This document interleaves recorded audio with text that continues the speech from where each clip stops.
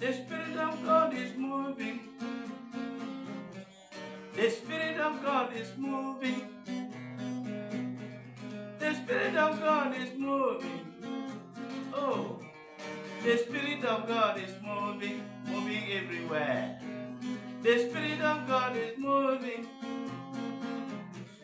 The Spirit of God is moving. Oh, the Spirit of God is moving everywhere.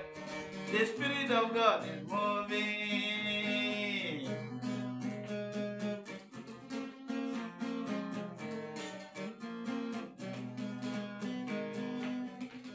The Spirit of God is moving. The Spirit of God is moving. Yes. The Spirit of God is moving in our lives. The Spirit of God is moving in the world. The Spirit of God is moving everywhere. The Spirit of God is moving, moving every day of our lives. The Spirit of God is moving, moving, moving. The Spirit of God is moving. Let's go.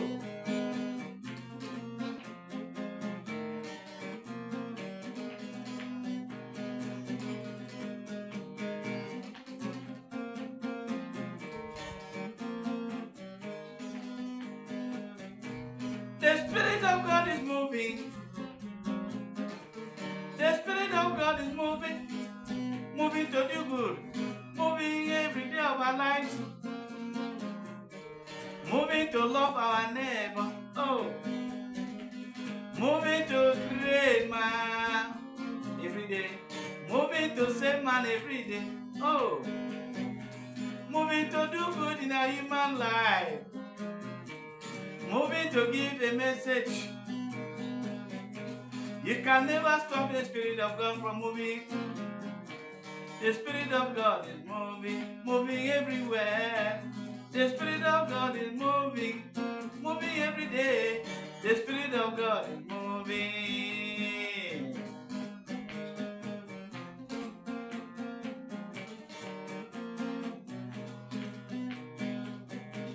You can never stop the Spirit of God. You cannot hold it for one place. Yes. God is everywhere.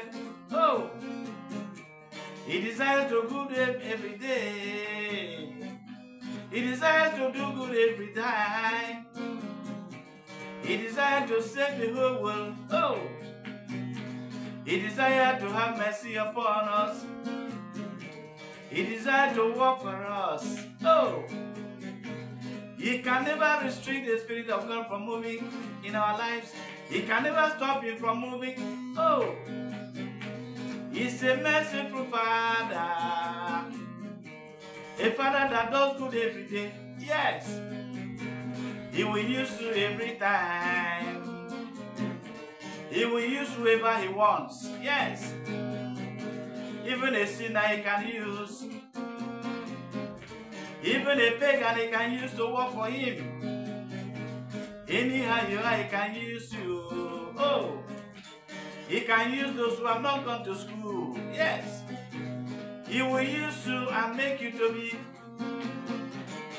be a true disciple of Him. Yes. That is the Spirit of God. He uses anybody that He wants.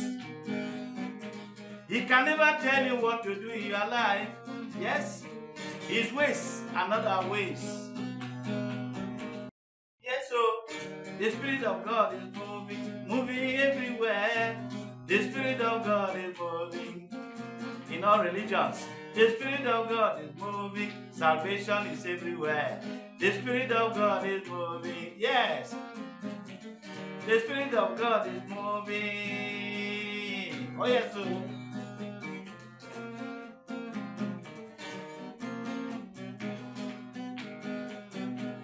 Nobody can pocket God. Nobody can pocket the Spirit. Yes. He does whatever He wants to do. He can never obstruct God. His will is upon our will. Let us obey Him every day. The Spirit of God is moving, moving in our lives, moving to do good, moving to do good, moving to save man, moving to do justice, moving to love our neighbor. Oh, the Spirit of God is moving. Say it loud. The Spirit of God is moving. Yes. The Spirit of God is moving, moving, moving, moving. The Spirit of God is moving. Oh, oh yes, oh. The Spirit of God is moving. The Spirit of God is moving.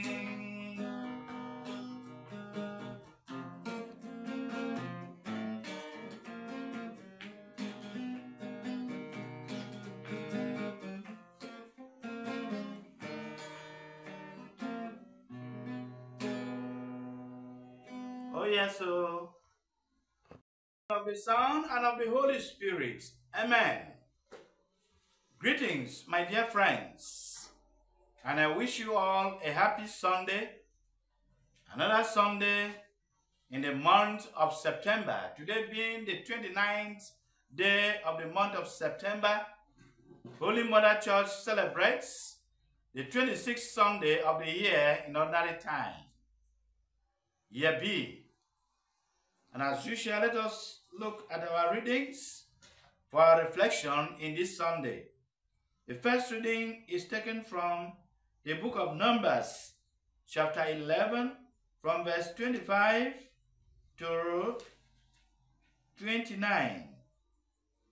The psalm is taken from Psalm 19. The precept of the Lord are rights, they gladden the heart.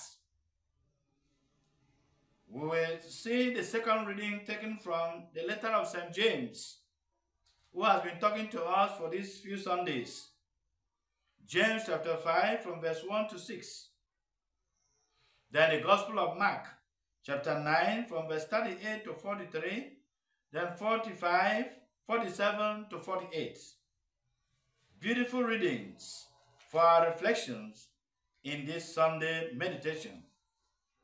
My dear friends, the readings of today seems to be funny, and if we are not very careful, we'll begin to misunderstand the thoughts of God and what God does in our lives every day.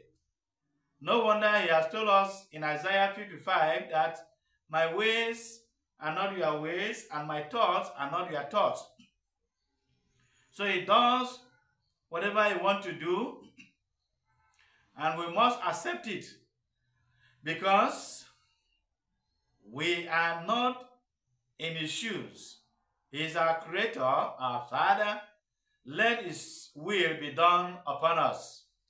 And so sometimes he does certain things that we may not understand him with our human little knowledge. Look at today in the first reading. We saw how Moses, the first leader of Israel, who took Israel from the land of Egypt, the land of slavery, the land of bondage, into the desert. And from the desert, preparing them to enter the promised land. But the Israelites kept complaining, distracting Moses, abusing him, insulting God, being faithless to God and even to Moses. And so Moses was tired of these complaints, of these too much demands, murmuring, and all that they were putting upon him. The man was getting tired. And it was as if God has abandoned him. It was as if he has failed because he is not able or capable of leading Israel to the promised land. And so Moses became a prey, one of the victims of discouragement. And he cried to God, "Are you still there with me? Can't you see how these people are disturbing me every day? Am I the one who gave birth to them? Am I their father? Am I the one who brought them out of Egypt? Kill me here. Let me go my way." The people are always complaining. In Egypt, we were eating cucumber, garlic, onions, beautiful vegetables. And here you, Moses and Aaron, you have brought us here, and that you are going to come and die here in the desert.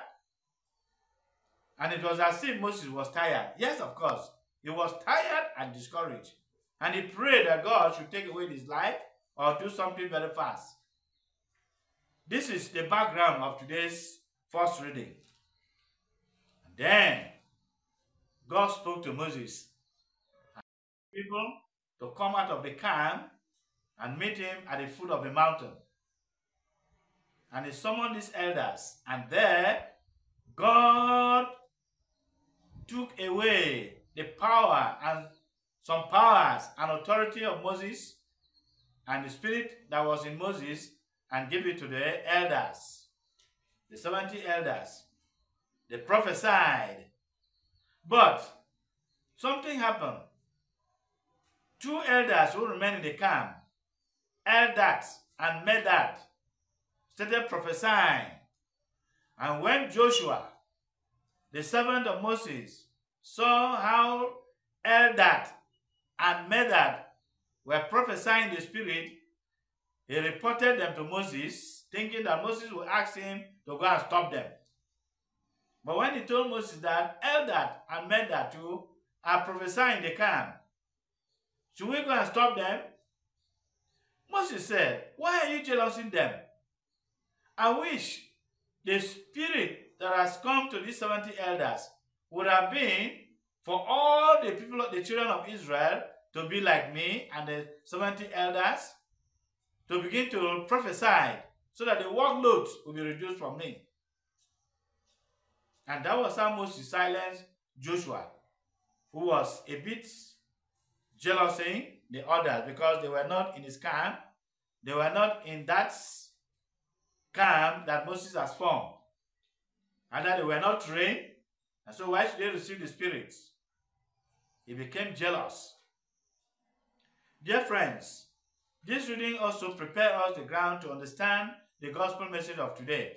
In the gospel pericope from Mark Gospel, as we have read it today, we saw a similar thing happening to Jesus and his disciples. Of course, the apostles. The apostles went out and saw a man who cast out demons by using the name of Jesus. And one of those apostles, James and John. Remember this James and John. In Luke Gospel chapter 9 from verse 51, they have come to report one of the Samaritan villages to Jesus who were obstructing Jesus' passage to Jerusalem. And they asked Jesus to give them permission to go and destroy them by fire. But Jesus rebuked them. The same James and John reported to Jesus, we saw a man casting out demons using your name. And we stopped him. But Jesus said, you ought not to stop them. He who is doing a good work using my name cannot be against me.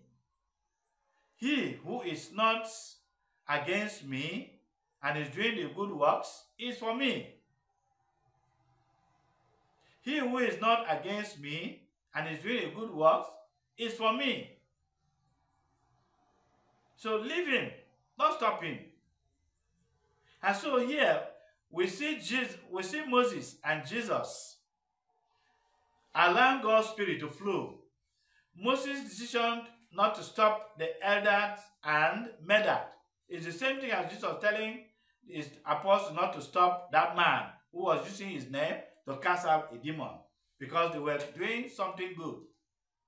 When a good work is done in the name of God, even outside the established institution, established group, it is a good work and is in the eyes of God pleasing to God. This shows that God can use anything. Take my word, anything, any object, any animal, any human being to perform a good work. Take for example, in the book of Numbers, chapter 22, from verse 28, there was this king, the king of Moab, Balak, who hired a soothsayer, Balaam, to go and curse Israel. And Balaam went to curse Israel with his donkey. Fortunately for him, an angel of the Lord appeared to him and wanted to destroy him. And he told him that we're going to curse the children of Israel. And instead of cursing the children of Israel, God changed his mind and his attitudes and blessed Israel. God here uses a soothsayer to bless Israel. And so Israel was blessed by a soothsayer, and God tolerated that. What about that? God used a donkey to speak. He brought his message through a donkey to speak. God can use anything to pass out his message because he is God. And so whether you are a priest, whether you are a man of God, whether you are a prophet, whether you are a pastor, whether you are a Catholic, whether you are a Protestant, whether you are a Pentecostal, whether you are a Muslim, whether you are a humanist, whether you are a philanthropist, whether you are a pagan, God can use you to perform a good work. That is the message we are to learn from today's passage. God uses whoever he wills to perform good acts. What are these good acts we are talking about? Loving our neighbor as ourselves, promoting justice and peace and joy, bringing humanitarian services to our brothers and sisters for the well-being of humanity, as philanthropists and humanists are always doing in our world today. They may not be Christians, they may not be Catholics, they may not be Pentecostals or Protestants, they may not be Muslims, they may not be African traditional religionists. God goes beyond the boundaries of all religions and denominations. We have to learn all this and also accept the good works that is done in other religions and other places, because it is the same God who works. He who is doing his work and is not insulting me and is not used against my name is for us.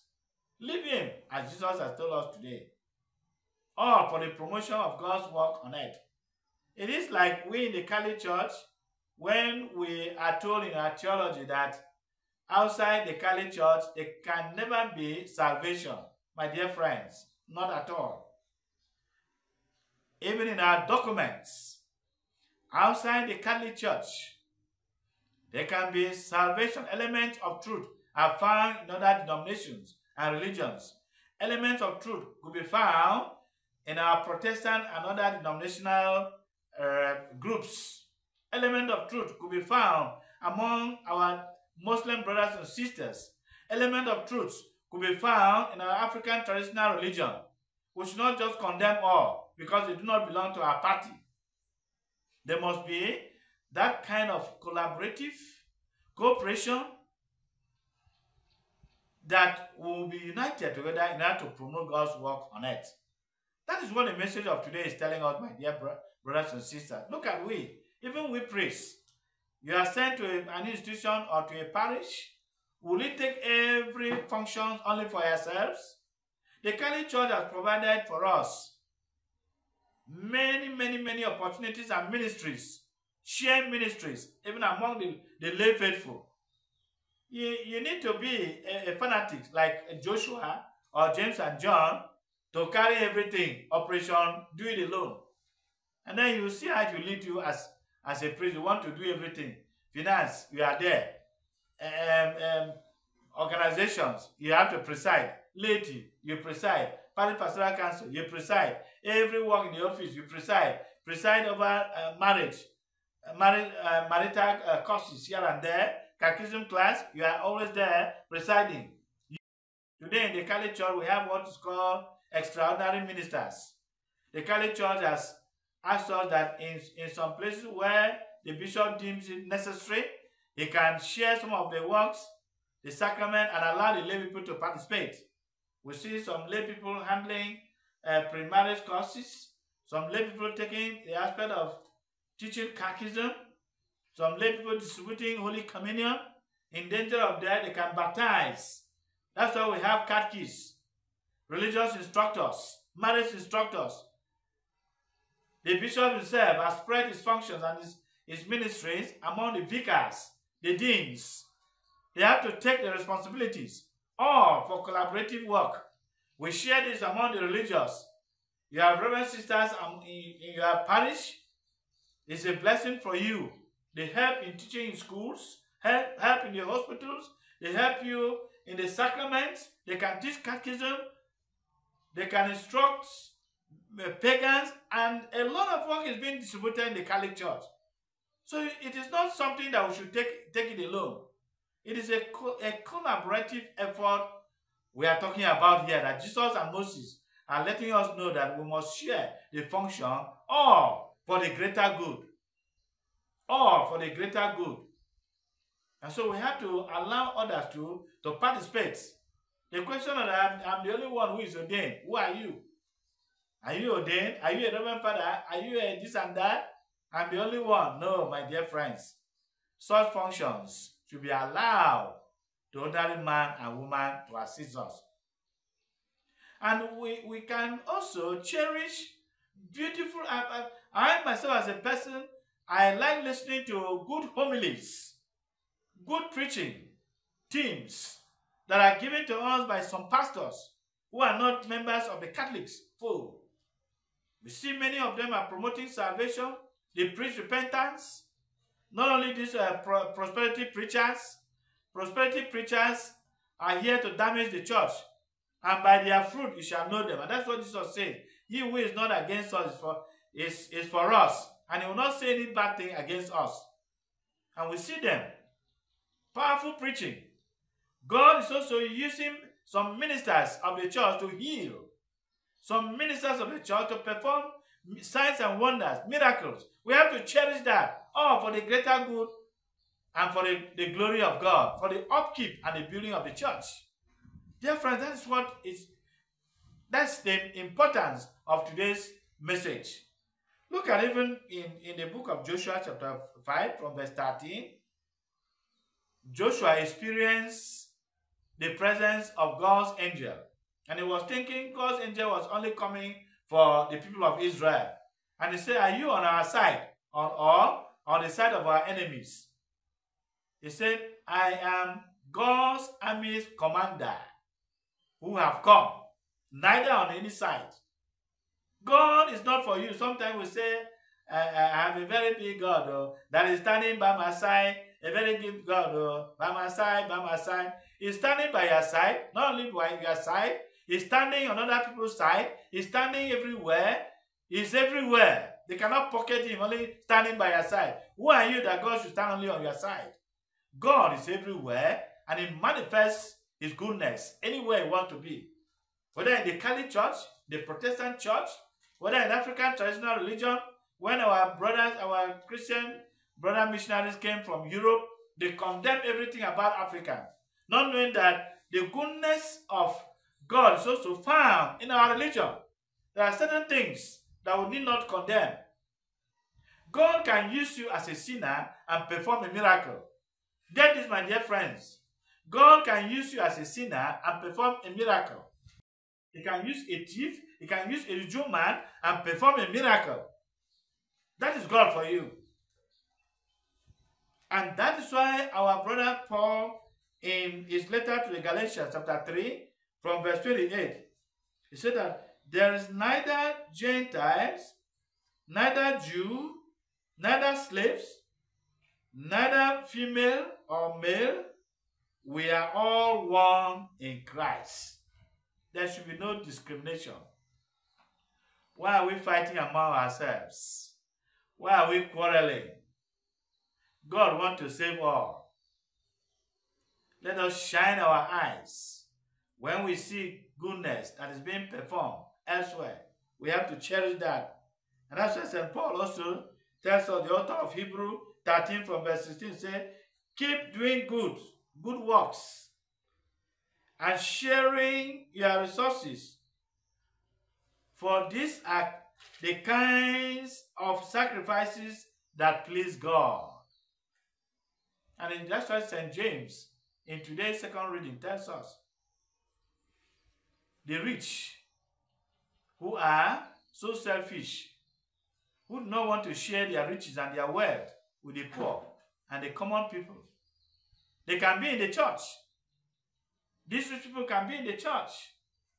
And we can find rich people who are sharing their resources outside the church, helping the poor, just like the philanthropists that I've mentioned earlier before. In the second part of today's gospel, Jesus said, he who gives a cup of water to these little ones, he who does not scandalize these little ones, is promoted in the kingdom of heaven. And so God is telling us to share whatever we have. And we have seen how people are doing their kindness, their generosity, hospitality, charity in sharing. They may not be church members. They can be pagans. They are atheists. Are they not doing what the morals and the ethics of our Christian faith tells us to do? And they think on the last day, he who does not go to church but is doing good, on the last day you will not see him in heaven. That's why there will be many surprises in heaven. Those whom we claim are great churchgoers and they are performing in the church and they are not promoting the welfare and the well-being of our neighbor, you will not see them there in heaven. And those who are not even gone to church even one day, and they go on and on loving their neighbors and promoting justice and peace everywhere, don't be surprised to see them in heaven. That is God's will and God's way of life for us, my dear friends. The themes of today are so beautiful. But the first reading of today and the first part of the gospel has really taught us great lessons. We should learn from this. Look at our Lord Jesus in Luke Gospel chapter 7. A man sent messengers to him to come and heal the servant, the centurion servant. And the Jewish elders begged Jesus, saying, this man is not with us, but he built us a synagogue. He is not with us, but he contributed and built a synagogue. No wonder Jesus was pleased to go and heal the servant. So God is pleased with a good work that is being done. This is a message of today. And in the same message we can appeal to all of us that let us be one. Let us be one. The Lord has prayed. He has prayed that we should be one. In John Gospel 17 from verse 21, Father, let them be one as you and I are one. And so let us recognize the good works that are being done in other religions. Even among the Orthodox medical personnel, they should also collaborate with the traditional medical healers, Orthodox drugs, the herbs that the traditional healers use to heal the sick, to cure ailments. They should collaborate, they should cooperate, not discriminating one another. A traditional healer can use herbs, the roots of trees, to heal, to do good. Not just to be condemned and then be washed away, as sometimes Orthodox healers or doctors are always discriminating. The same thing with us even in the church. Let us always welcome good works that are being done, even in not in our institutionalized church, or those of us who are being trained. We should share functions. That is what the readings of today are reminding us. The greater good that is being promoted and being done should be promoted and welcomed even among us. There should be no discrimination, no jealousy, no envy, like Joshua in the first reading of today, or John or James, the apostle in the gospel of today. Let us recognize God's works in many areas of our lives because the Spirit is moving. Just like I mentioned in my chorus today, the Spirit of God is moving and you cannot restrict it. You cannot pocket God. God wants to do the way He wants. Let us allow Him to walk in the world, to walk in us and walk in all others. This is the message of today, my dear friends. May Almighty God, who has given us this message, help us to welcome one another. Whether you are a Catholic, whether you are a Protestant, whether you are a Pentecostal, a Muslim, the traditional African religionists, let us come together and work together to promote God's work on earth. Ecumenism among us Christians is the word. Dialogue among us, dialogue amongst Christians will help us to understand one another, to understand our background, to appreciate the good works that are being done. But above all, we always pray for God's Spirit to come upon us, to help us to discern and have the spirit of discernment, to know what is good and what is bad, to discern the evil forces that can hide in the church, to perform a good work and then continue to be bad. God is himself who can expose where the bad people are hiding to do great things in the world and in the church. Let us give God a chance to do his work among us. Thank you for listening, and may Almighty God bless and keep you, the Father and the Son and the Holy Spirit. Amen. Happy Sunday, and God bless you all.